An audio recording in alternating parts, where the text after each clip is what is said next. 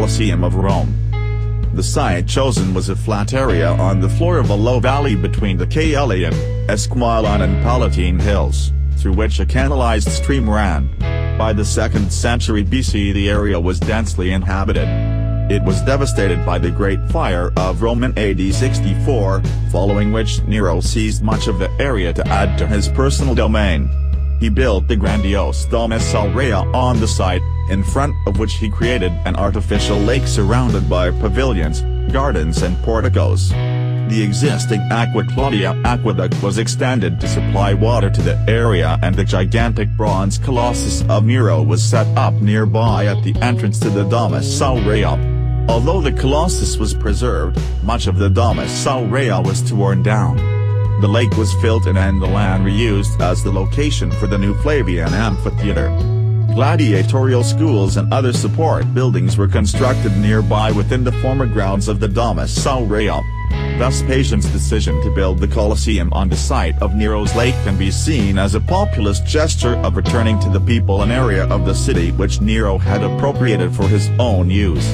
In contrast to many other amphitheatres, which were located on the outskirts of a city, the Colosseum was constructed in the city centre, in effect, placing it both symbolically and precisely at the heart of Rome.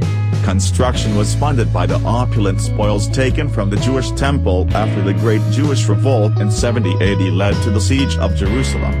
According to a reconstructed inscription found on the site, the Emperor Vespasian ordered this new amphitheatre to be erected from his general's share of the booty. Along with the spoils, estimated 100,000 Jewish prisoners were brought back to Rome after the war, and many contributed to the massive workforce needed for construction. The slaves undertook manual labor such as working in the quarries at Tivoli where the travertine was quarried, along with lifting and transporting the quarried stones 20 miles from Tivoli to Rome.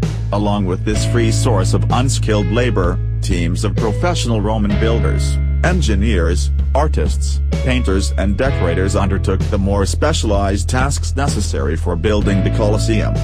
Construction of the Colosseum began under the rule of Vespasian in around 70 to 72 AD.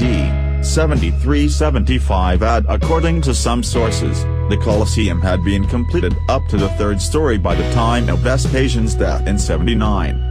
The top level was finished by his son, Titus, in 80, and the inaugural games were held in AD 80 or 81. Dio Cassius recounts that over 9,000 wild animals were killed during the inaugural games of the amphitheatre.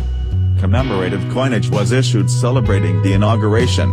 The building was remodeled further under Vespasian's younger son, the newly designated Emperor Domitian, who constructed the Hypogam, a series of underground tunnels used to house animals and slaves.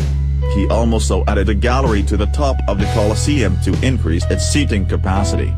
In 217, the Colosseum was badly damaged by a major fire, caused by lightning, according to Dio Cassius, which destroyed the wooden upper levels of the amphitheatre's interior.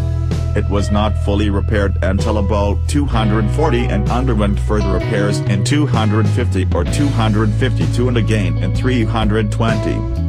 Gladiatorial fights are last mentioned around 435.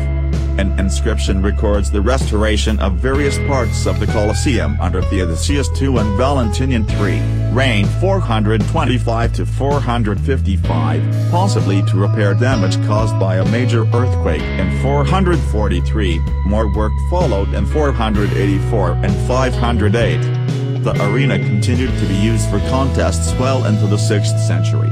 Animal hunts continued until at least 523. When Anicius Maximus celebrated his consulship with some Venetians, criticized by King Theodoric the Great for their high cost.